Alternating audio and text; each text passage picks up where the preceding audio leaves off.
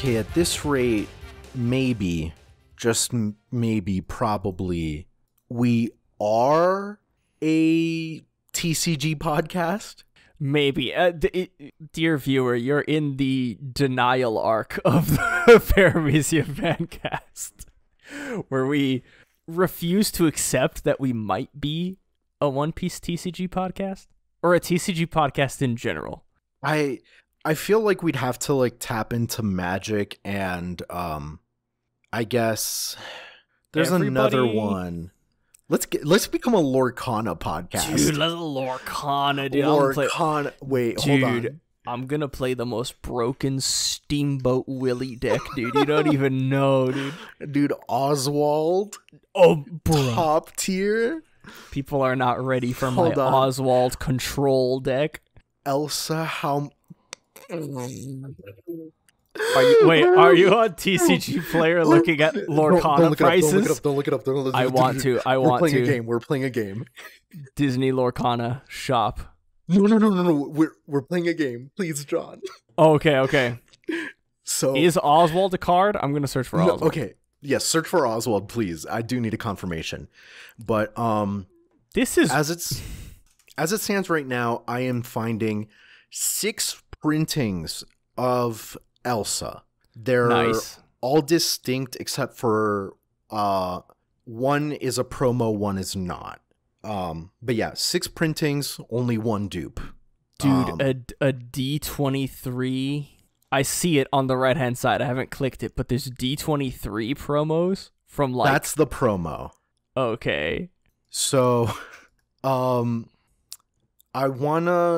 so when I look at the prices I'm talking about are going to be market price, okay? Okay. Not the price, like, you know, the first price you see on TCG Player is listings as low as ... Yeah. We're talking market price. Yeah. Okay? So what is the cheapest Elsa card? Oh, I'm going to say like 100. Damn. So you got the spirit. You really do. But this is a common. It is 20 cents. Okay. But okay. It's like not super fancy. It's like in the second movie where she's like surfing on the ice. Oh, did they do the classic just take a print screen of the movie and then put it on the card? Thank goodness no. Okay. It's like it seems to be like one kind of like set aesthetic for most of the game, it seems. Okay, so there's another next highest printing is 23 cents. And then we have an uncommon going for $2.29. All right. There is a I don't know if it's the next highest rarity, but I'm seeing a card at the legendary rarity. How much money, John? Okay, the legendary one has got to be... That sounds like more than rare. Right. So that, for Elsa, that's got to be the one that's like, all right, I'll put like $80. I'll put like that. That's a big boy purchase. Not bad. $48.53. Okay.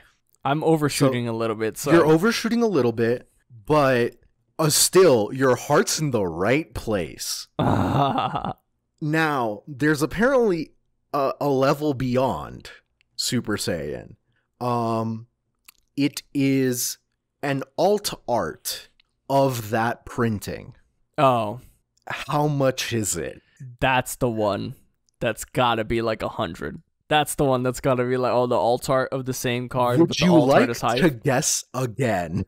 Oh, wait, higher or lower? I'm assuming higher. Yes. Okay. Is it like 150? Brother man.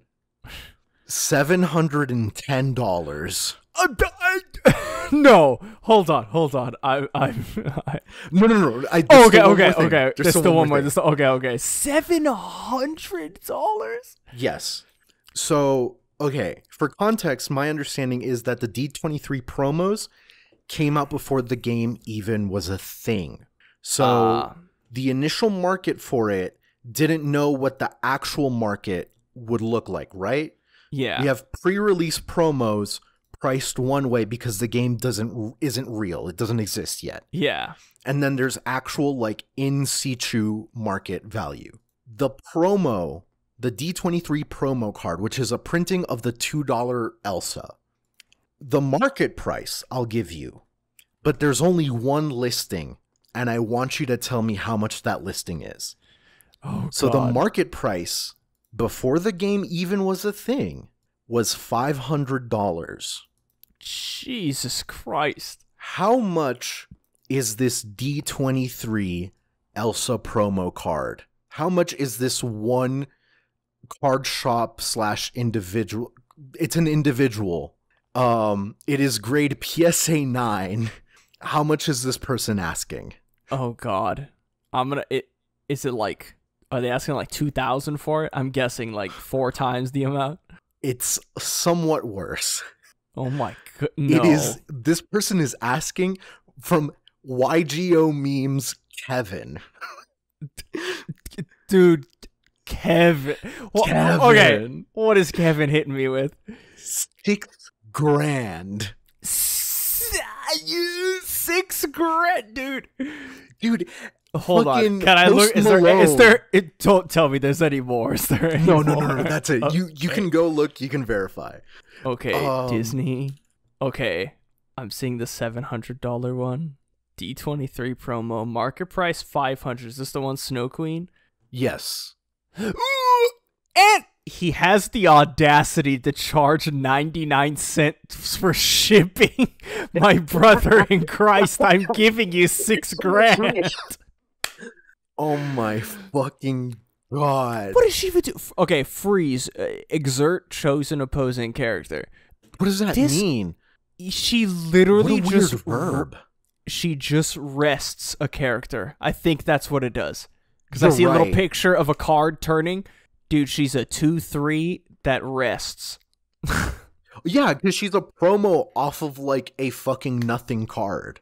She's like not even like the banger of like Elsa cards. There's like an 8 cost Elsa card. I imagine it's better than this without even reading it. I'm about to read it. Shift 6. You may pay 6 splingies to play this on the top of one of your characters named Elsa. Deep freeze. When you play this card, exert 2 chosen characters. They can't ready at the start of their next turn. All right, that's okay. She's 10 cost Doflamingo from from One Piece. She says, hey, those 2 characters that are rested, yeah, they're not untapping on your next turn. Okay, hold on. Biggest brain. Let me just look at the D23 what came out in the D23 promos, and let's look at the prices. So the 17 results I'm getting. Thank you, TCG player. Please let your fucking people unionize. Fuck you, eBay. God damn. It is taking its sweet time. Okay. Out of stock. Yeah, it seems like most of these sold before the game was even real, because I'm looking at market values $1,200 ish. I really like that Mickey Mouse Brave Little Tailor. Yeah. But I don't need the promo version. Yeah, I like the artwork for Lorcana. I don't know what's going on. I'm loving this Stitch. I like little Stitch. Yeah.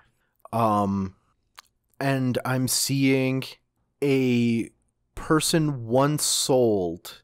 Yeah, a person sold at some point on my birthday, August 9th, an unopened set of 6 with like a whole thing with it and everything. No grading, no nothing.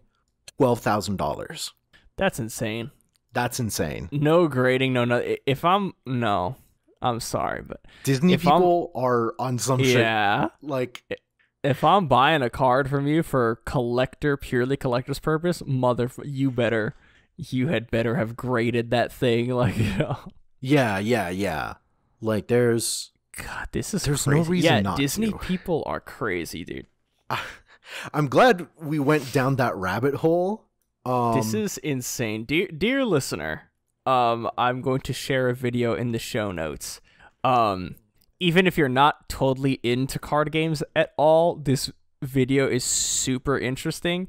It just talks about how the Digimon TCG is the cheapest card game on the market. Well, it poses the question: is Digimon TCG really the cheapest?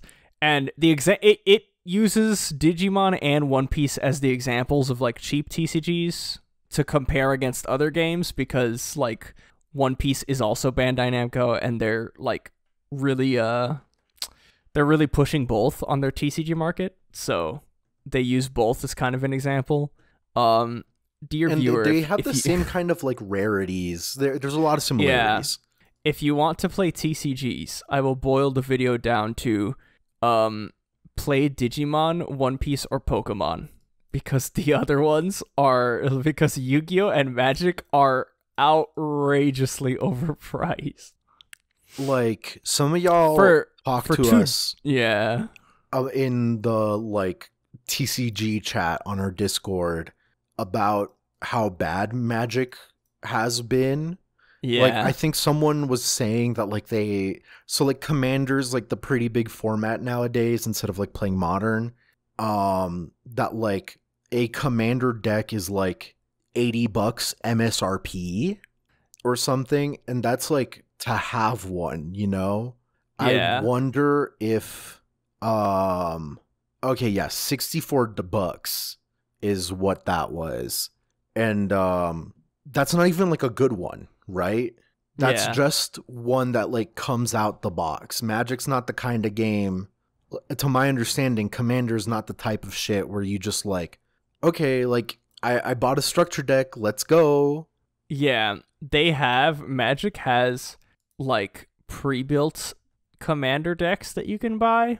They have been, I will say, following Magic from like when I played fairly consistently back in like 2011 versus like now. Magic has definitely, I think, done the best job of like embracing and making official all of their other formats. 100% agreed on that. Yeah, because like Standard was, I mean, again, this is all based on when I played back like fresh out of like high school. And it was like there was only Standard, and then Modern was like a fan-made sort of thing, like, oh, you can play Modern, these are like the ban lists that's like the community kind of made up. Now it's like, I think Modern is like called something else officially by Wizards of the Coast, and it's like an official like sanctioned game mode. And then Commander's also like official now, and they sell Commander decks, and like some of the sets are just straight up made for Commander formats. Yeah, and I'm pretty bummed about it, because like Commander's what I want to play. Like, yeah, sure, it's like kind of, from my understanding, very, very limited understanding. It's like hardcore One Piece, the TCG style. It like takes more after Hearthstone. Yeah, I suppose is the better comparison. But like, it's a fucking 100 stack. Yeah. I'm the dumb motherfucker who likes to play 60 stack in Yu-Gi-Oh! It's the 60 stack, dude. So, like, you're telling me I can have 100 cards in my deck? Like, come on, man. But no, I'm not fucking... I'm spending too much money on cardboard as is. Yeah. Yeah, me too, but it's, look, One Piece... the One Piece card game... I relapsed. I am an addict. I'm an opioid addict, and I don't mean the drug. I mean One Piece. One Piece puts the OP in opioid. No, this is... Oh, yeah. The One Piece card game is so much fun. Like, it really is. I feel so happy because I was playing some games like on the Sim, and like, dude, it's just the One Piece card game. For my people that like fighting games, what Bandai has done with the One Piece card game is kind of like what most fighting game developers have wanted to do with their fighting games as of recent years. Like, they want to make they want to make the playing field, like, they want to make the skill ceiling lower. Yeah. But still give you like the high end gameplay aspects of it, like that you still want the high octane competitive vibes to your game. And I feel like the One Piece game has, what they've done is they've made the rules of the game simple, but now the second layer of the game that is like built into it with like the counter system and stuff is the mind games. Because now it's like, okay, am I gonna give up part of my hand? Like, am I gonna give up part of my hand to save this guy? But if I do that, then he can swing at my other guys. So I want to save. I'll take the damage now to save some of my guys to maintain board presence. Or on the opposite end of it, it's like, okay, his leader's 5,000. I can attack 5,000 or I can attack 6,000. So now, like, I'm forcing him, okay, he's either going to use, like, he'll either have to use one counter card, the big counter, the 2K. He can use a 2K counter, or he has to give up 2 cards from his hand, 2 1K counters, in order to stop my attack. Or he could not and take the life, and that puts me at life advantage going into the next turn. Or if you're playing a deck like Yamato, where like he loves to be at life disadvantage, then it's like, oh god, I'm actually scared to swing into you now, because the less life you have, the better you become. It's so interesting. I want to think of it like it kind of doesn't necessarily have like plateaus, so to speak. Yeah. You just have to be like generally game-minded to get into it, which nowadays so many people are. Like it's not the One Piece of card games insofar as the live action has like brought everyone into like trying the anime. It's not going to do that for TCGs. Like, I can't go to my mom with the TCG. Yeah. But like I can go to like any of my cousins if they would humor me, you know, around that kind of thing. Yeah.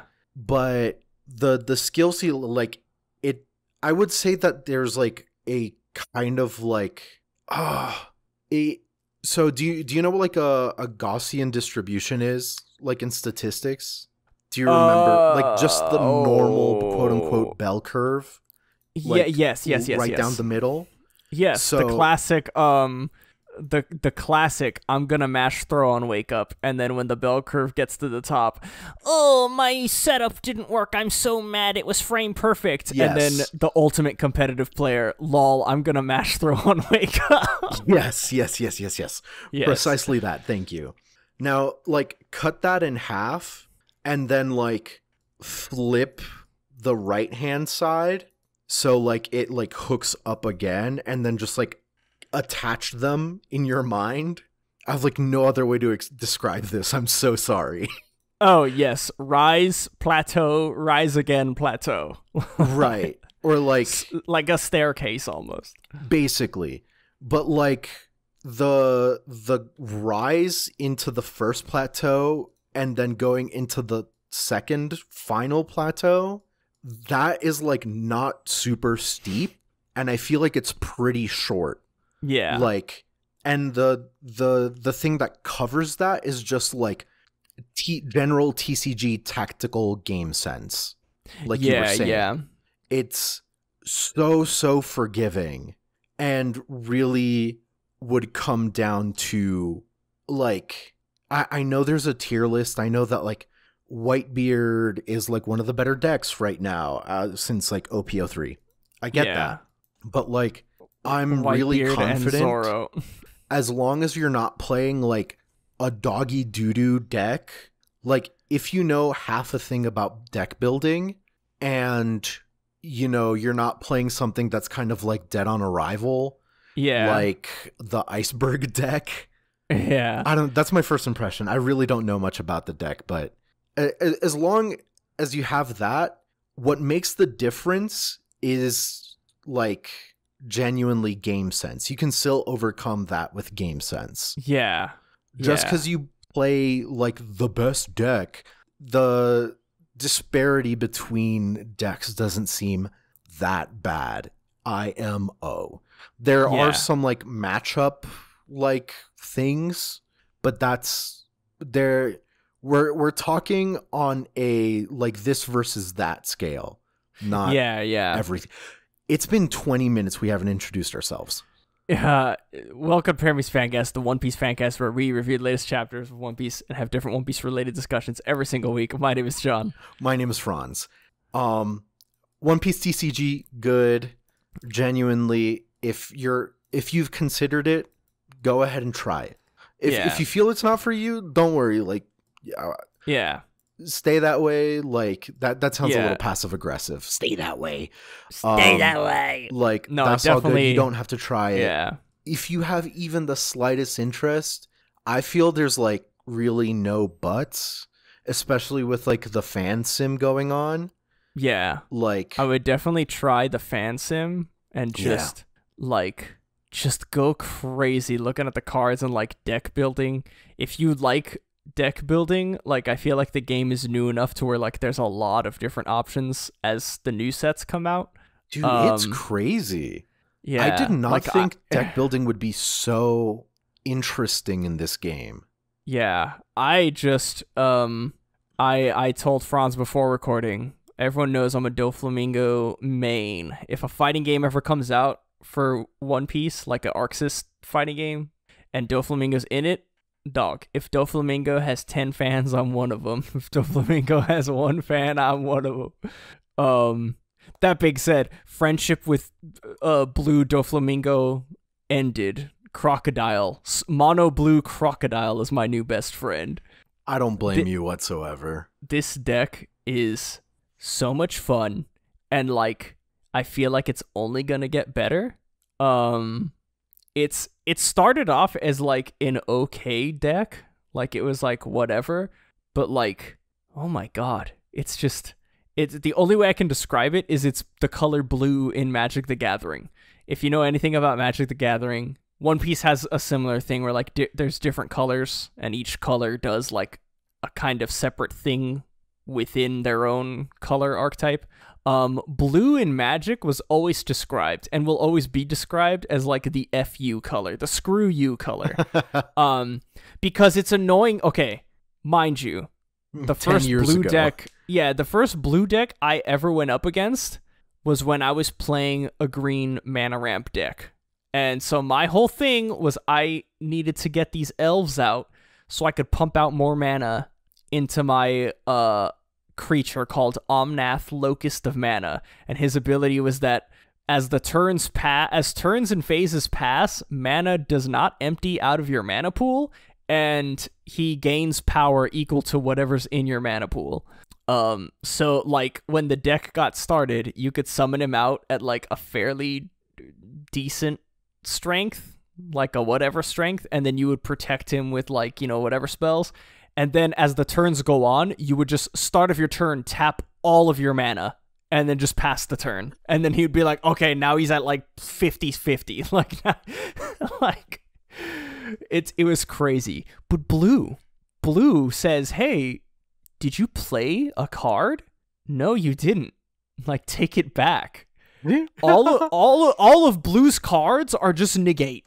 And it's like, oh, negate, I forget what it is. It's like negate target, not sorcery. It's like negate target. There was a word, and I remember it was explained to me, and I don't know if it's different now, but it was like negate the casting of negate target spell. And like, through some technicality when I played, unless I was lied to, every card was a spell because the magic cards were called sorceries and they were different. So any just regular card was a spell. So you could just negate it with this like 1-cost blue card like, hey, no, you didn't do that. Yeah. That, you know, and basically what a the bad blue thing to rename. Yeah. Again, I've been out of the Magic game. I don't know if that's still I'm seeing like, it. That's still like oh, quote unquote it's the word still apparently. okay. Yeah. In the 2023 comprehensive rules, that is like a every spell is card. just the name of a card. Like, yeah. And the blue cards are like negate target spell. Well, that could be anything. Like, that's so bad, dude. Yeah. What the fuck? dude, it's so crazy. It's like on that, it's just like, imagine running if you know anything about Yu-Gi-Oh deck, you're running like 40 cards that are just like What's not that even mystical, card? not even mystical space type Eject food, like button. eject button. Yeah. Emergency eject button, I think it's called. Yeah. Like just 40 imperms. 40 infinite impermanence or whatever the card is. That's like, what it is. Just negate target card. You didn't do that. You didn't do shit. That's absolutely crazy. I guess this is the fucking podcast now. I brought up TCGs and got immediately distracted by Lorcana. But I brought all of this, 6K. the past 30 minutes Yes. has been specifically to talk about Yu-Gi-Oh! Because in Master Duel, the new events, one of them is like Beasts stuff kind of thing. Oh, And the other one is Fusion and XZs. Yeah. Fusion and XZs. Had you said, dude, whenever the synchro events go live, like cracking my knuckles, good. dog, I'm eating free money today. A fucking 8-year combo. Yup. So if I don't win the game when my board is like 10 cards with like 8 negates, I win because mid combo my opponent gives up. Yeah. That's always the case without fail. But I come to you with the most devious idea I have yet. For this event, I want, so for the one event, it's how it was like earlier. There was like a fiend and fairy. Yeah, event. I saw that it's like 5 different. It's like insects, beasts, wing beasts, something else. Yeah, insects, reptiles, wing beasts, and beast warriors. Yeah, is what that is. So when I heard that, I was scared, and then when I heard that, I was terrified because I was like, "Oh God, like Tri Brigade, it's happening." Yeah, they banned like every Tri Brigade card in this. It's not super bad for me. Because for that, I'm playing Tri-Brigades with Melfi. Or more clearly, I'm playing Melfi with Tri-Brigades. But that is not what I plan on doing for the Fusion XZ, right? Because I have XZs that... I have an XZ deck that I use all the time. It is my train deck. I've talked about it a bunch. Shouts out Earth Machines. Shout out Earth Machines. My plan is to hobble together. I am literally breaking 2 pots and super gluing, not even super glue. I'm using like wood glue, hot glue, to put both pots together in the shape of one pot. Yes. In order to create a Kashtira deck with, and you're not ready for this, Ojamas. No. Yes. No. Oh, absolutely. Say it ain't so. I don't really have a deck list in mind yet. I'm thinking... oh, God. I'm thinking I could do something, because like, my dream is to run Kashtiras and Dragon Rulers. That's not going to happen for another 6 months. Dude, yeah. They're releasing a new Dragon Ruler card. I know. I'm so excited about it. Dude. Okay. It's not fair. Two things. For people who don't play Yu-Gi-Oh, Ojamas were an archetype in the Yu-Gi-Oh GX era, like the direct sequel anime to the original Yu-Gi-Oh. And their whole thing was that their big boss monster can like lock you out of monster zones. So like in Yu-Gi-Oh, the basic board layout is you have 5 monster zones and 5 magic and trap zones. And so that's where you can, like, the maximum number of monsters you can play is 5. Ojamas would pick 2 zones and they would block them out. So like you have no access to them. So now you can only play 3 monster cards. These new school cards called Kashtiras do that, but like at the turbo level. Like they're incredibly efficient for it. But like I have gone into ranked with my Kashtira deck and I have locked all 10 zones on a person on like turn 2. Because Ojamas are only monster zones. Yeah. Kashtiras are dirtier because they're both. It's your whole fucking thing. Yeah. It's, oh god, it's insane. This came to me in a vision specifically because of my frustrations around not being able to just fucking get my, like, dragon rulers with Kashtira right now. Yeah. To add even more context, dragon rulers, when we started getting back into Yu-Gi-Oh, was the newest deck.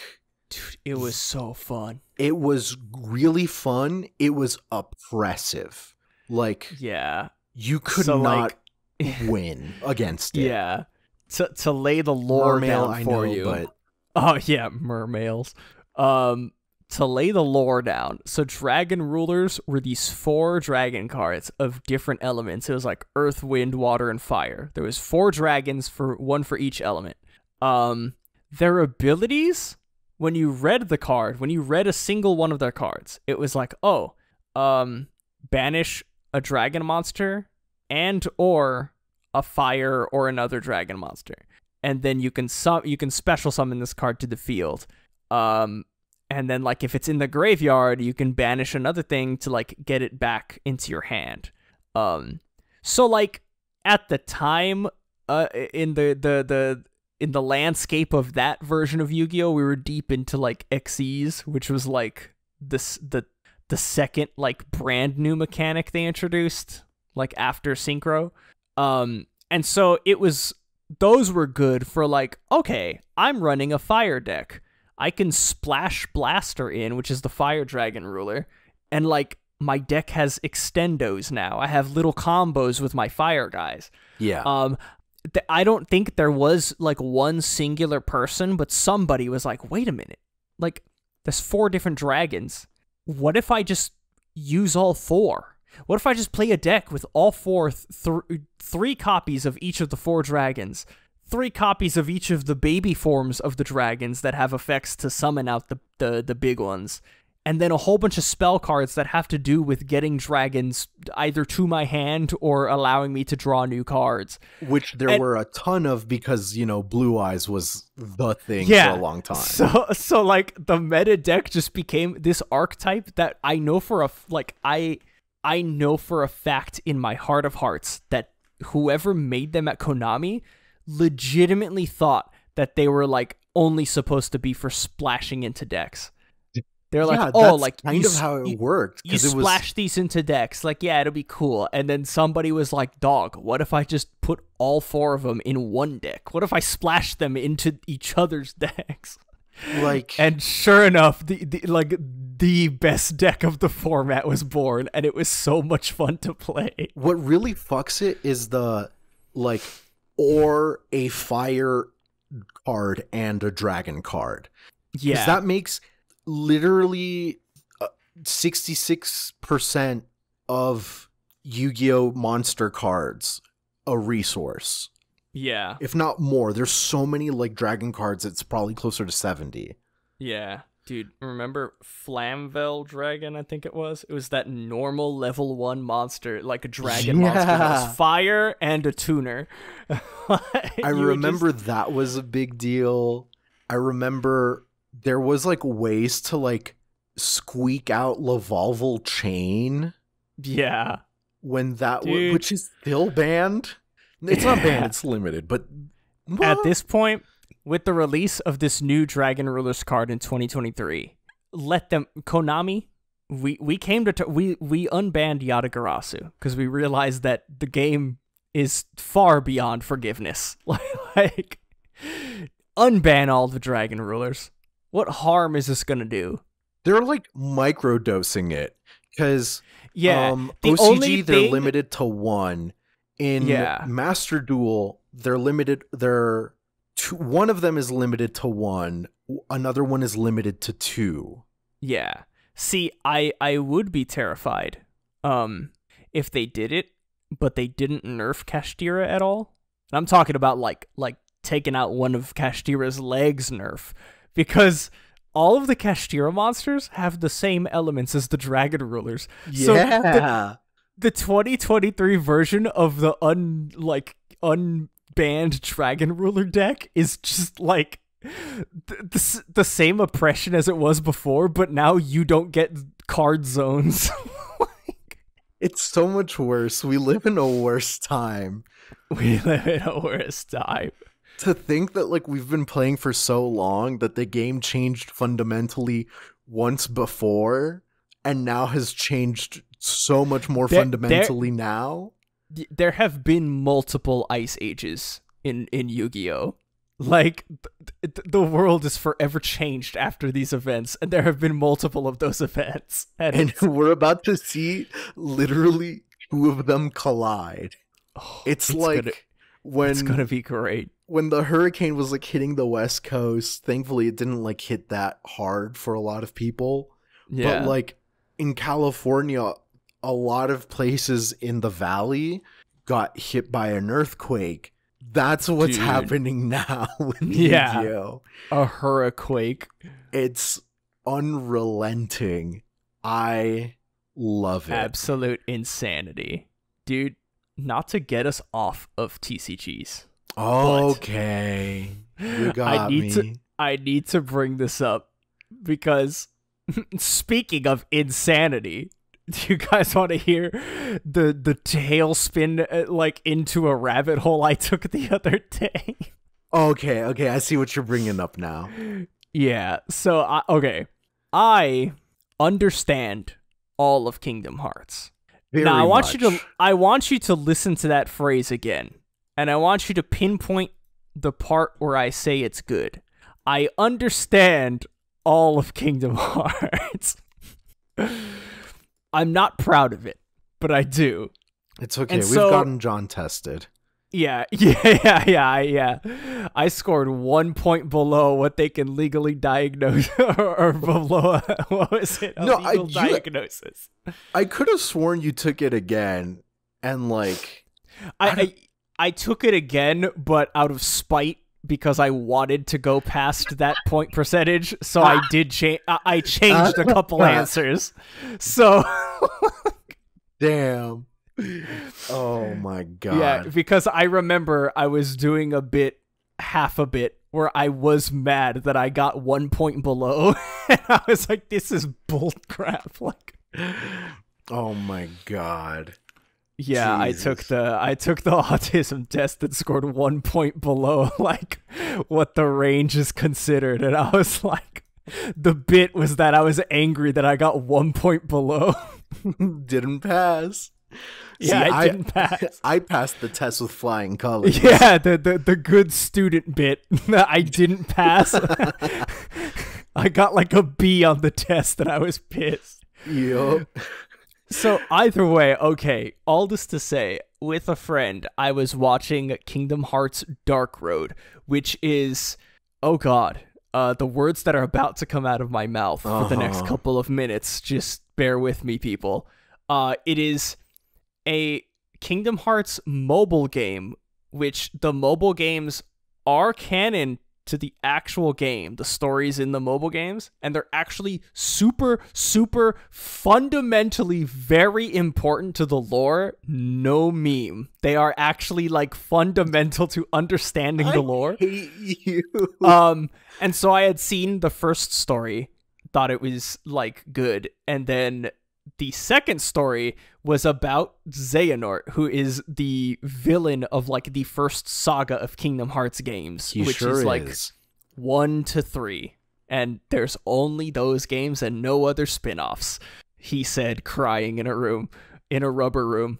So I'm watching this story mode. It's like a 4-hour-long story mode. It's actually good. This one is actually good because all of the crap that Tetsuya Nomura left out of Kingdom Hearts 3 to explain this character's like ways of thinking is in here explained, and I actually understand and like the character now, because I'm like, oh my god, like it's actually a sad story. Like I understand why he's doing all this now. This is terribly sad.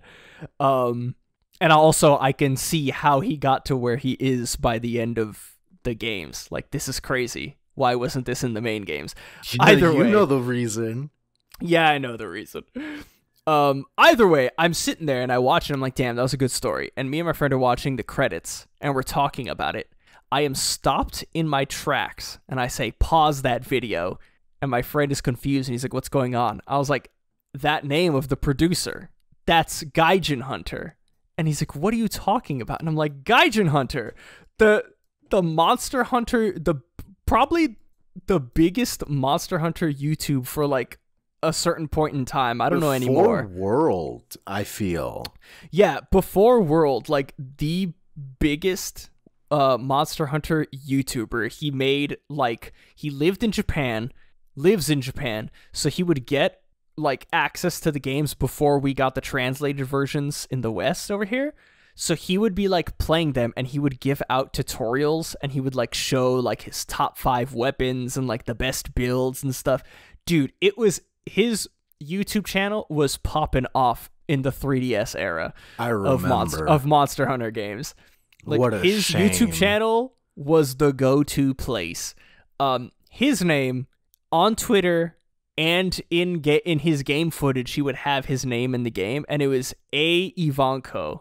And his Twitter is @AIvanko.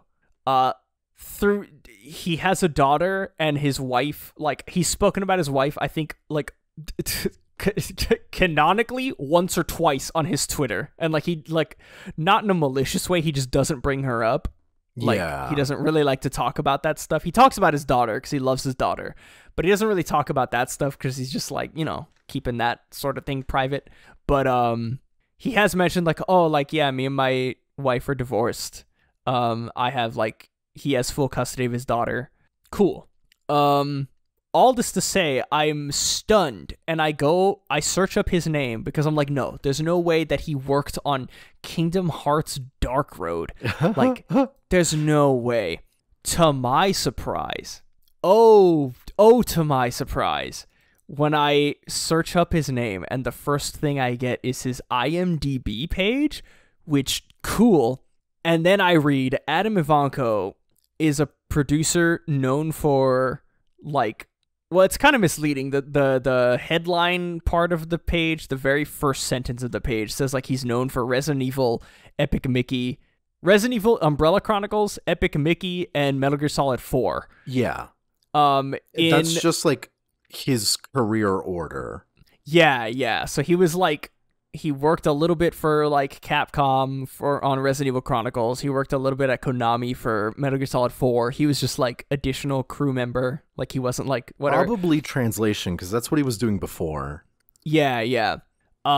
Cut all the way to 2007, where he gets a job at Disney Interactive Studios Japan on a little game called Kingdom Hearts Chain of Memories, which is the PS2 remake of the Game Boy Advance game, which is the actual sequel to Kingdom Hearts 1 and not Kingdom Hearts 2, but I digress.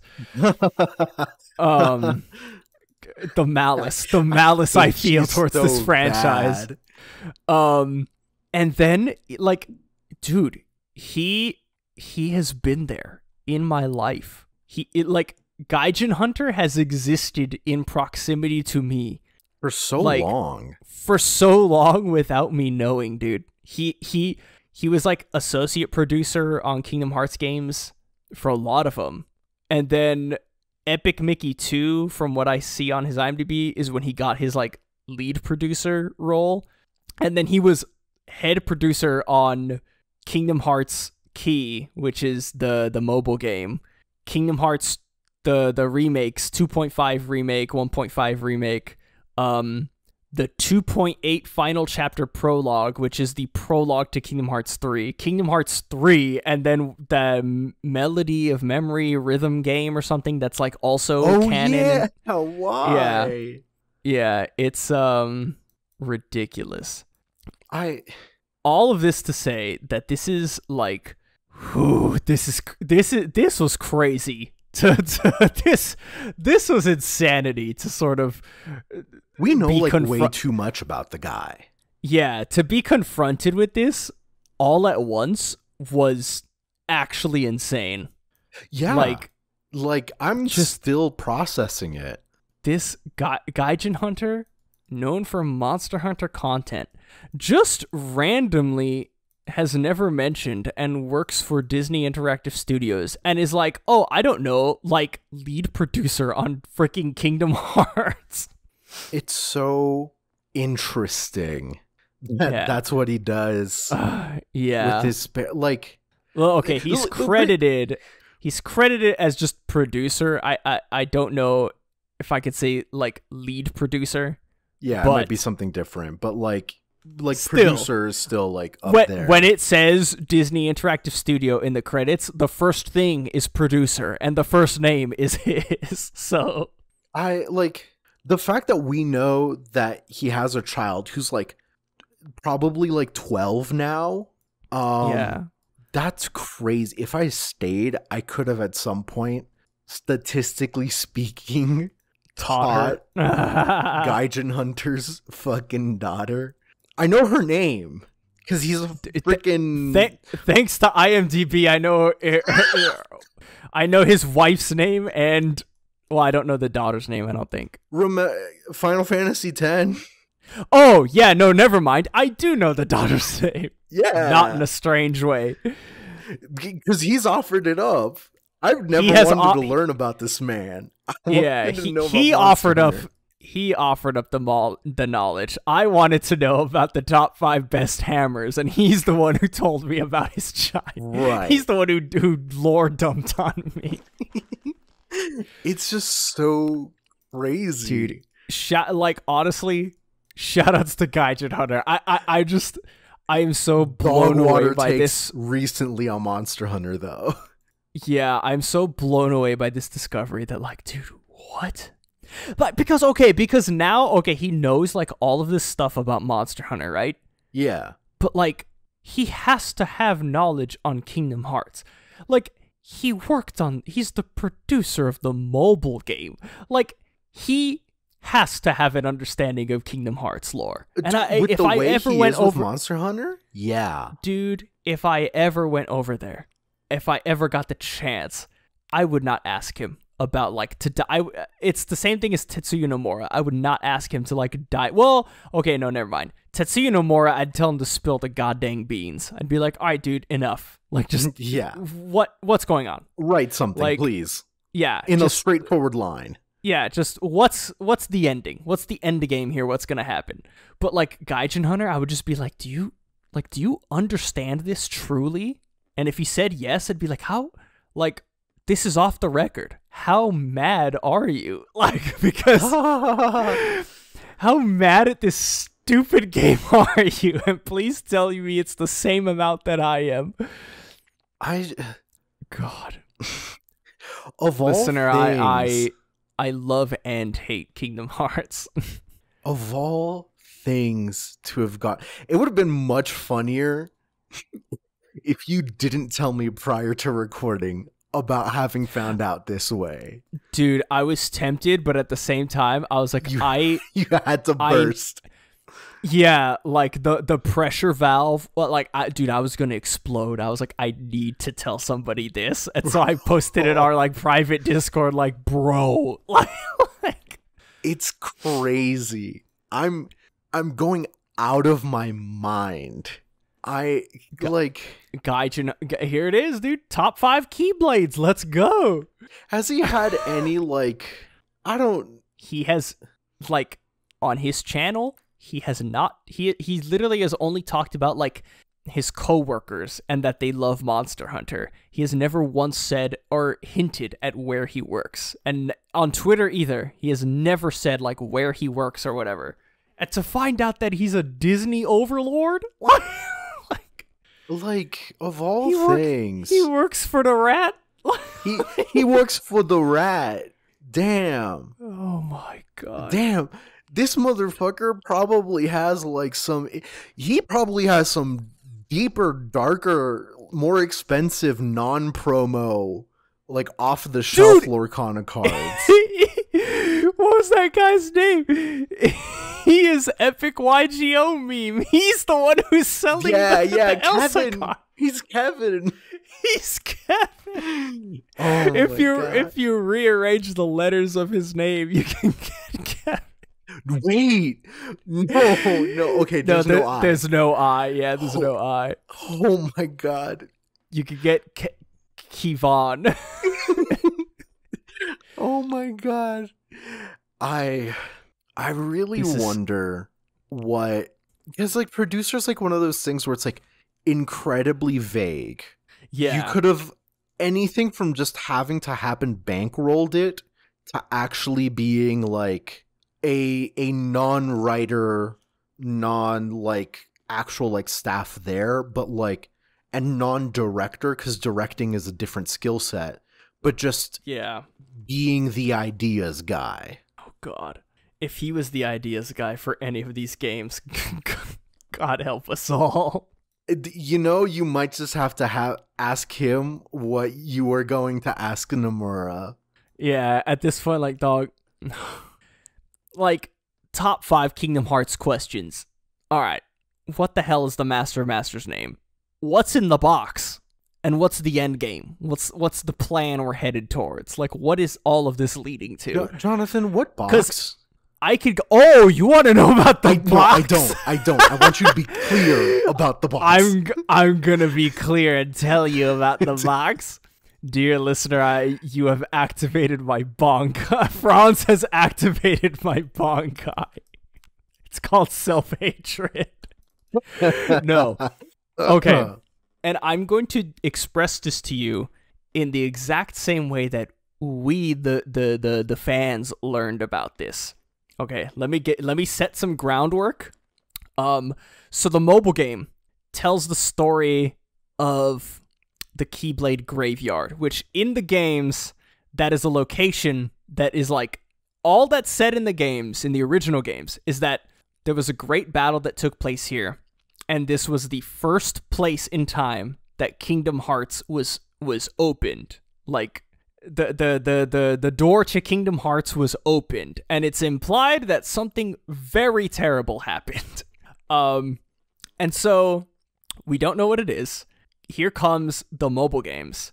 The mobile game starts out as like a cool little like, oh, weekly missions, funny, haha. You get to choose you're like a child, and a little child soldier with a keyblade, and you get to choose your little like after school club you want to join. So like, do you want to join the lions or the snakes or the what? There was like 5 different factions, kind of like houses, almost like reminiscent of like, this is your clan basically. And so you would do stuff in the game, and you would like earn points for your clan, and like there was a leaderboard outside of like the story of the game. It's like, oh, like this clan is doing this, cool, yeah, haha. The story then starts being revealed to you over the weeks in this game, and what it is that the leaders of the clans, as well as one other guy named Lushu, who is dressed in the same way as the villains from Kingdom Hearts 2 are dressed. You never see his face, but he's in like the black cloak, the meme cloak. So the 5 leaders and him are training under this guy known as the Master of Masters, who also wears a black cloak and we never see his face. He has access to a book called, like, the Book of Prophecies, where all of time is foretold. Like, all future, present, and past is foretold in this book.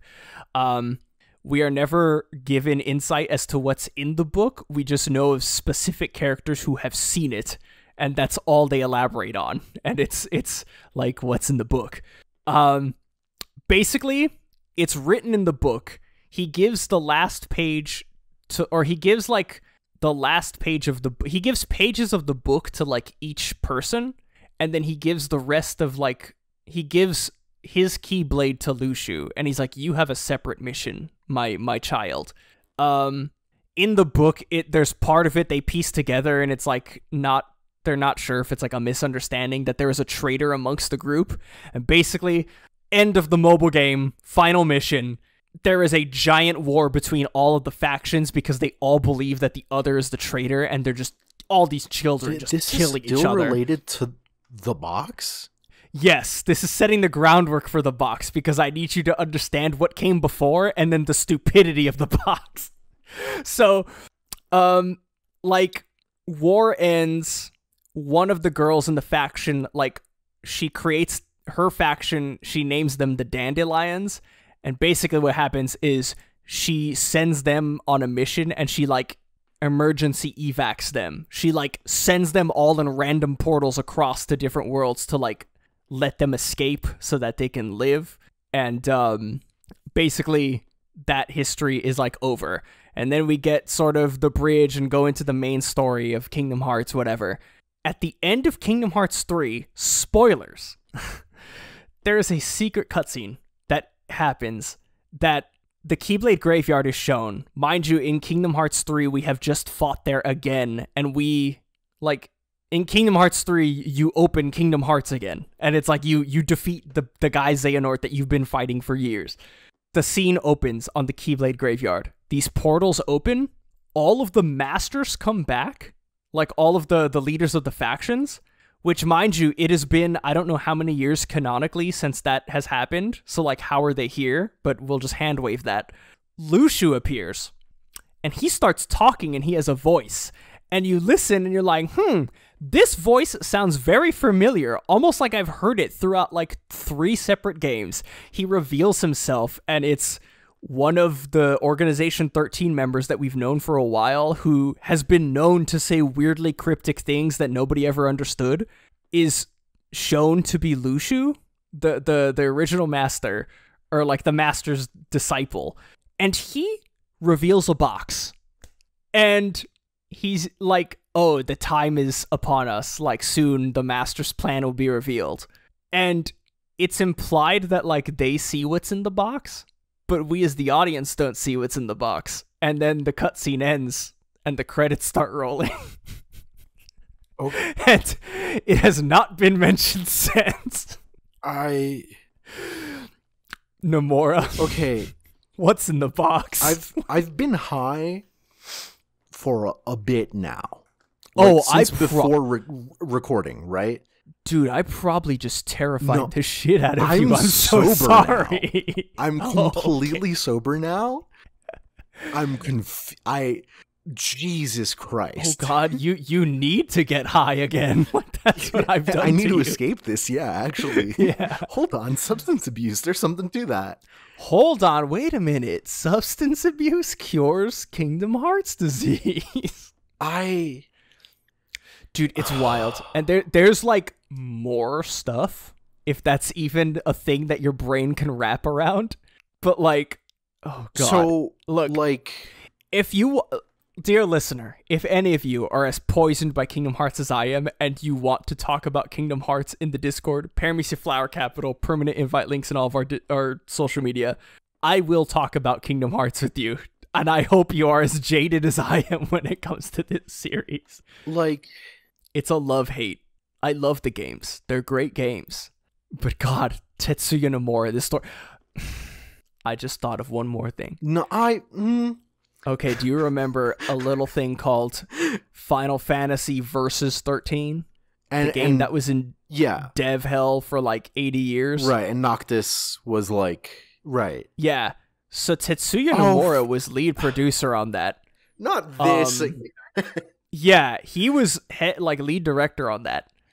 It was stuck in dev hell, and I don't think we'll ever get an actual answer, but the story that everyone kind of understands to be is that Square Enix was like, they were going through stuff and they were like restructuring and doing all this stuff, and they didn't want to like straight up fire Nomura, but like they wanted him gone, so they kept like switching teams on him and giving him like bad people and like good teams. Like it was just, they made dev on that game hell on purpose, and then finally he like left the project of his own volition to focus on Kingdom Hearts 3, and that is when the current director like stepped up, and that's the trailer we got where we saw Noctis and everyone at I forget which E3 it was, like 2014 or something. Everyone was like, oh, like Final Fantasy Versus 13, like it's finally coming out. And then it was hype, actually. The final panel of the final screen of the trailer says Final Fantasy Versus 13, and then a light starts shining and the logo breaks, and then the numbers come back together and it says Final Fantasy 15, and it's like, damn, that was actually cool. All this to say that Tetsuya Nomura in Kingdom Hearts 3 said, actually, like, I'm still gonna make Versus 13 and you cannot stop me. And the secret boss of Kingdom Hearts 3, the DLC that came out afterwards, his name is Yozora, which is like another way to say Night Sky. Like Night Sky, which Noctis Lucius Callum is Night Sky. And when you beat his boss, the cutscene that plays is verbatim the Versus 13 trailer, just with the new voices that they've given to him. And also Cole Sprouse from Zack and Cody is Yozora. I just thought that was funny. What? Like, that's just I just thought that was neat. You saying his name anchored me back into reality. Yeah, and it snapped me out of things. But the way it snapped me out was so funny because, like, in my brain I was like, Cole Sprouse, wasn't he canceled recently? Oh God, was he? Dude, I have no clue, and I have no idea where to start on that. And I'm God, like, let's Kingdom Hearts. Say he I need an was, Aproxazone. and it's Nomura's fault. Yeah, I need an Aproxazone after what Kingdom Hearts has done to me. I believe I'm pronouncing it right, and I believe naproxazone is the opioid overdose medication. Oh, Narcan's the name. Or Narcan. What's naproxazone then? No, you're somewhere. Naproxen? No. Naproxen? Dog, I should know this. Oh, naproxen is for arthritis, dude. Is naloxone? Yeah, naloxone. Maybe. Naloxone? Yeah. Something like that. Look, the thing for I'm overdose. on top of my shit. Yeah. Hell yeah. Naloxone. Dude, look, Kingdom Hearts is a journey that I have taken. Dog, I thought this was going to be short. I still had fucking Gaijin Hunter's Twitters up still to talk about how he's like still active on there, and he's kind of like weirdly horny posting about his Baldur's Gate 3 character. Oh yeah, dude, he goes nuts sometimes. Gaijin Hunter's crazy. He is pretty darn crazy. Ivanka. He started playing Final Fantasy 14 recently. Yeah, and he's plays been, like, a fucking Mikote. Yeah.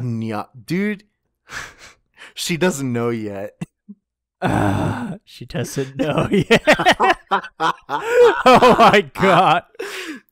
Dog, obsessed with Kingdom Hearts, Final Fantasy X on the Kingdom Hearts team, like literally the team. No. Like, and no. Like plays like a female Mikote. Like, oh God, please. My brain. That'll be it for us this week.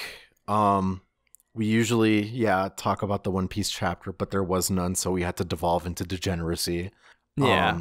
We'll be back next week with chapter 1092, I believe. And a good story, and no Kingdom Hearts. And I can't tell. I don't know if Kingdom Hearts somehow makes me appreciate the One Piece story even more because of how tightly written and good it is. I was gonna make a comparison when you were explaining stuff from the mobile game. There was like one thing for a moment where like I don't remember because I don't remember what it was, and I don't want to sit through it again. Because we all, listeners included, just blacked out for like an hour, yeah, just about. Yeah. But yeah. One Piece is our thing, and we'll be back with 1092. In the meantime, all our social media is at Paramecia Fancast, except for Twitter. That's at ParameciaCast. Our episodes go up every single week to our hosting service, Libsyn, parameciafancast.libsyn.com. Those go up Sunday night, Monday night, something around that, Yeah. Monday following the official release. Yeah, that's the most consistent one. We got stuff to take care of. And Discord, I had mentioned that, Paramecia Flower Capital. Invite links are basically everywhere on our social media. If you'd like to support us, liking, rating, reviews. Unfortunately, you've heard it before, but the metrics do matter. Oh boy, do they matter. Yeah. So we'd appreciate anything you can do on that front if you'd like to.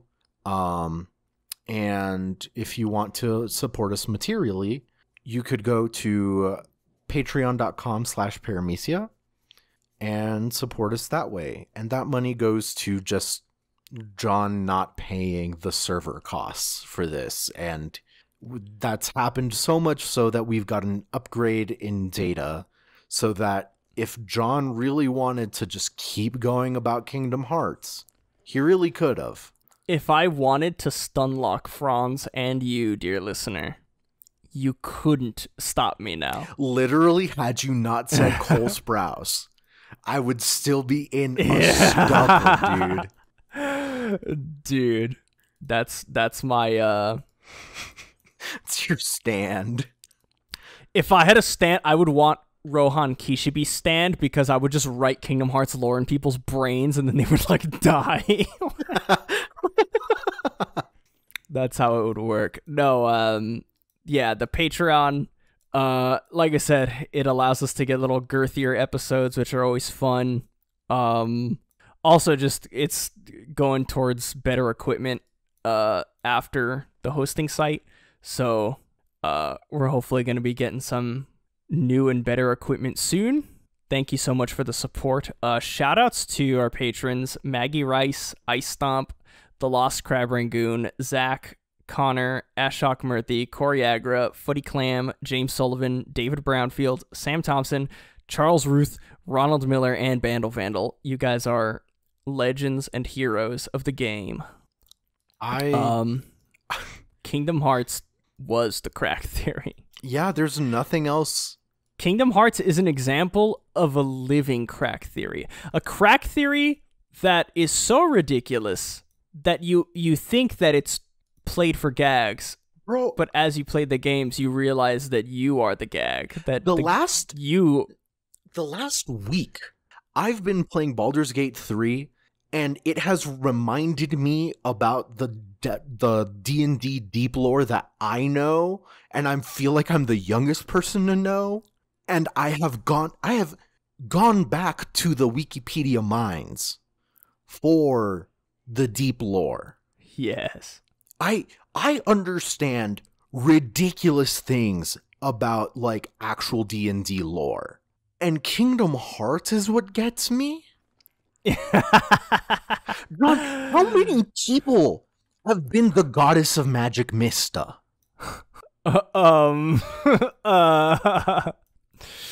Humans. Is it the same number of people that have wielded Oblivion? Is it? I thought they were just aesthetic. Are the Keyblades diegetic? Are they all like a real thing? Yes and no. No, I'm stopping.